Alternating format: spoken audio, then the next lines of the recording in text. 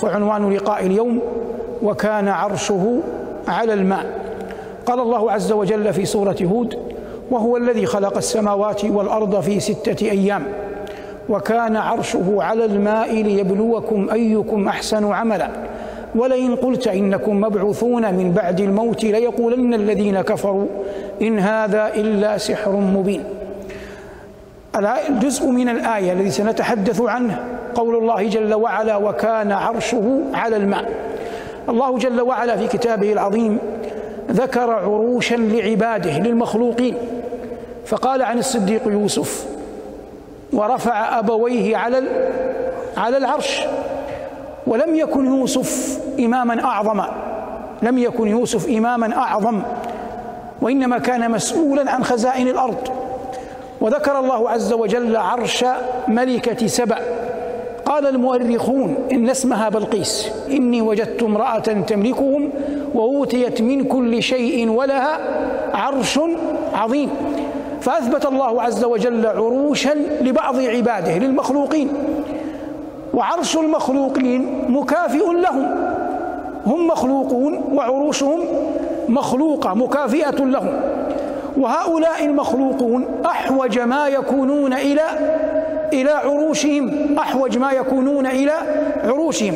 فالعرش يطلق على السرير الذي يجلسون عليه، ويطلق جملة على من حول العرش من الخدم والجند والأحراس الذين يحرسون الحاكم، يحرسون الأمير، يحرسون الوزير، يحرسون الخليفة، يحرسون هذا المعظم من الخلق الجالس على العرش. لكن الله جل وعلا خلق العرش، فالعرش مخلوق، لكن الله جل وعلا مستغن كل الغنى عن العرش، ومستغن كل الغنى عمن يحمل العرش وعمن حول العرش وعن كل أحد. ولا يقف الأمر عند هذا الحد، بل إن العرش وحملته ومن حوله وسائر الخلق كلهم فقراء إلى الله. على أن القرآن دل على أن العرش أعظم المخلوقات وأنزهها طهرا.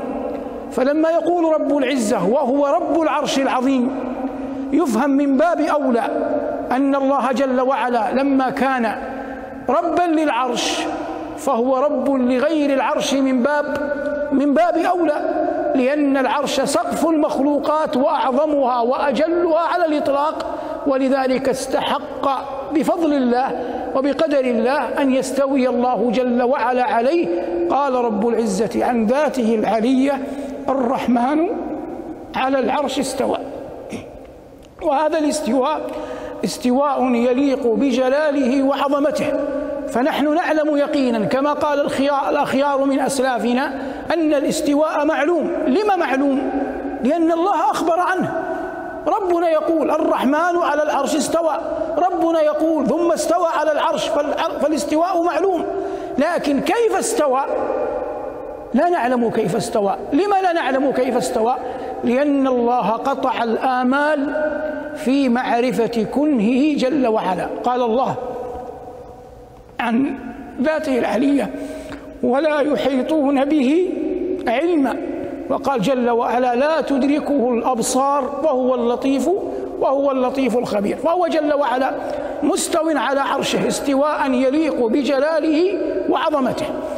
قال جل وعلا في سورة الحديد: هو الذي خلق السماوات والأرض في 6 أيام ثم استوى على العرش يعلم ما يلج في الأرض وما يخرج منها وما ينزل من السماء وما يعرج فيها وهو معكم أينما كنتم والله بما تعملون بصير.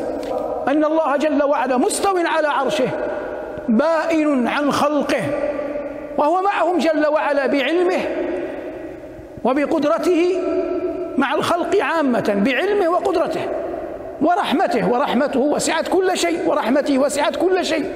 ومع خواص عباده وأوليائه معية نصرة وتأييد ورحمة وفضل، كما قال الله عن محمد صلى الله عليه وسلم وصاحبه: لا تحزن إن الله معنا. وقال جل وعلا عن موسى كليمه: قال: كلا إن معي ربي سيهدين. وقال الله: إني معكم لئن أقمتم الصلاة مع عباده من بني إسرائيل. فهذه معية خاصة فتضمنوا التأييد والنصر والرحمة لأولئك الذين فضلهم الله جل وعلا. فكل ولي لله الله جل وعلا معه معية تأييد، وهذا لا يمنع البتة أن يكون الله جل وعلا وهو كذلك مستو على عرشه بائن عن خلقه. ثم تأتي مسألة يذكرها العلماء إذا ذكر العرش: أيهم خلق أولا، العرش أم القلم؟ أيهم خلق أولا، العرش أم القلم؟ ما الذي دفع العلماء إلى هذا القول؟ دفعهم أن النبي صلى الله عليه وسلم قال: أول ما خلق الله القلم، قال اكتب، قال وما أكتب؟ قال اكتب ما هو كائن إلى يوم القيامة. فأخذوا من مفردة أول أن أول ما خلق ماذا؟ القلم. والله عز وجل هنا يقول: وكان عرشه على الماء، لكن يمكن حمل كلمة أول على أنها بمعنى حين، يعني حين خلق الله القلم، عندما خلق الله القلم قال له اكتب. قال ابن القيم رحمه الله في نونيته: والناس مختلفون في القلم الذي كتب القضاء به من الديان، هل كان قبل العرش أو هو بعده؟ قولان عند أبي العلا الهمداني، والحق أن العرش قبل لأنه حين الكتابة كان ذا أركان. هذه 3 أبيات من نونية ابن القيم. نأتي الآن لبيان الأبيات حتى يفهم مقصوده رحمه الله. يقول: والناس مختلفون. قال الناس هذا يسمى عام أريد به الخاص، لأن ليس كل الناس يعلم هذه القضية، وإنما أراد العلماء الذين تكلموا في هذه القضية. والناس مختلفون في القلم الذي كتب القضاء به من الديان. والمعنى أن الناس العلماء يقرون إجماعا أن الله عز وجل خلق القلم وقال له اكتب، فوجود القلم لا ارتياب فيه. والناس مختلفون في القلم الذي خط القضاء به من الديان. الديان اسم من أسماء الله الحسنى. هل هذا استفهام؟ هل كان قبل العرش، أي هل كان القلم قبل العرش أو هو بعده؟ قولان عند أبي العلا الهمداني. أبو العلاء الهمداني إمام من أئمة المسلمين، حنبلي المذهب، عرف بالسنة، من علماء المسلمين، أي أنه كان يرى أن في المسألة قولان عند أبي العلا الهمداني، يعني منهم من قال إن العرش قبل، ومنهم من قال إن القلم قبل. ثم قال رحمه الله ابن القيم قال: والحق عند من؟ أجيبوا. عند ابن القيم، فقد توافقه قد تخالفه. فعندما يقول عالم من العلماء والحق أو الراجح، هو يتكلم عن ماذا؟ عن نفسه، فلا يلزم أن يكون قوله صوابا.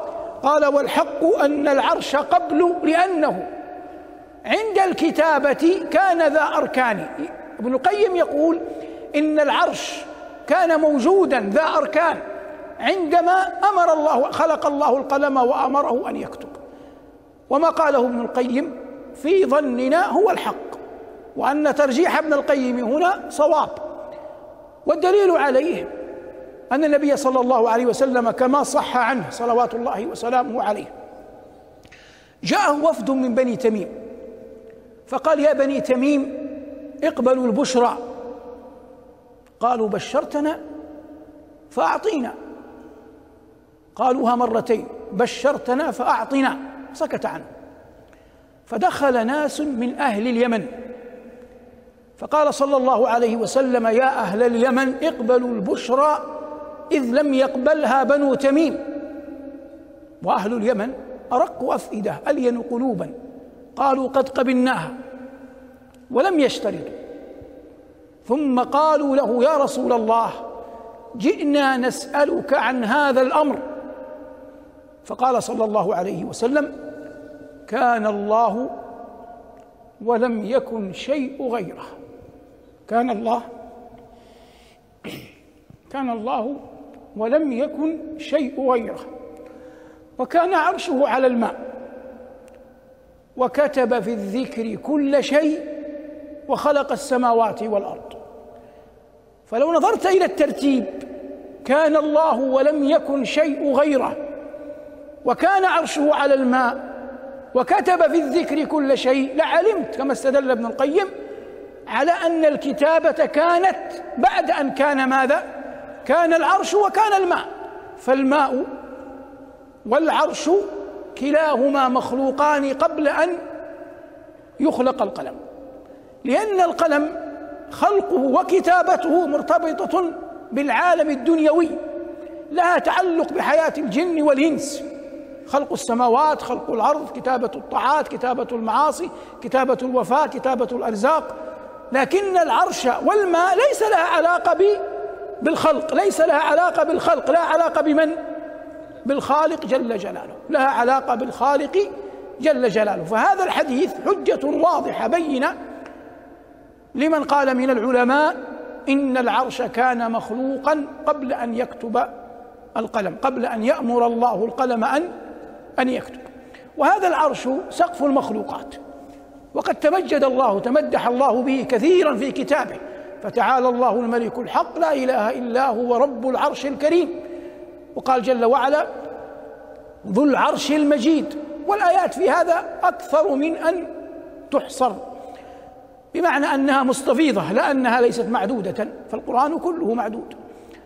هذا من وجه. من وجه آخر يتعلق السجود غالبا في الأحاديث بالعرش، فإن النبي صلى الله عليه وسلم لما ذكر الشمس وطلوعها من مغربها قال أنها كل يوم تشرق ثم تسجد عند العرش، والله أعلم بكيفية سجودها.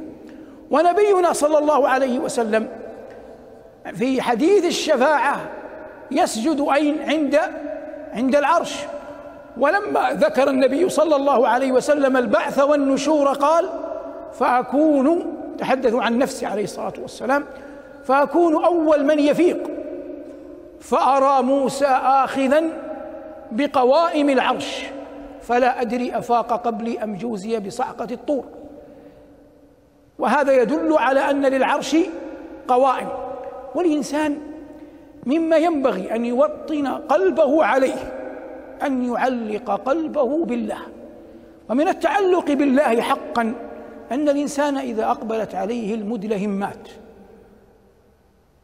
لا يتذكر حينها إلا عظمة رب الأرض والسماوات. كلنا يسمع بالمجاهد الليبي الكبير عمر المختار رحمه الله رحمة واسعة، قال شوقي فيه إفريقيا مهد الأسود ولحدها ضجت عليك أراجلا ونساء، والمسلمون على اختلاف ديارهم لا يملكون مع المصاب عزاء. كان موته فاجعة كبرى رحمه الله. لما جاء المستعمرون يضربونه وجنده وجيش المسلمين معه بالطائرات، جاء من حوله من الإخوة الليبيين يفزعون إليه إلى عمر المختار، قالوا يا شيخ عمر العدو استعمل الطائرات وليس لنا بها قدرة. قال رحمه الله هذه الطائرات تحلق فوق العرش أو تحت العرش؟ قالوا تحلق تحت العرش. قال إن معنا من هو فوق العرش. وهذا جواب عظيم لا يوفق إليه كل أحد، وإنما يعرف تعلق القلب حقا بالله عند إتيان المدلهمات الكبار التي يفزع فيها أهل الدنيا إلى أهل الدنيا. لكن من كان قد وطن نفسه على القرآن، على السنة، على ما يتعلق بالله جل وعلا، إذا جاء شيء مثل هذا أول ما يتذكر عظمة ربه جل وعلا. وكلما كان الإنسان معلقا قلبه بعظمة ربه جل وعلا بالله تبارك اسمه وجل ثناؤه، رزق التوفيق في أمر دينه ودنياه. هذا ما تيسر إراده وتهيأ إعداده، وعان الله على قوله حول قول ربنا عز وجل في سورة هود وكان عرشه على الماء. وفقنا الله وإياكم لما يحب ويرضى، ألبسنا الله وإياكم لباسي العافية والتقوى، وصلى الله على محمد وعلى آله، والحمد لله رب العالمين.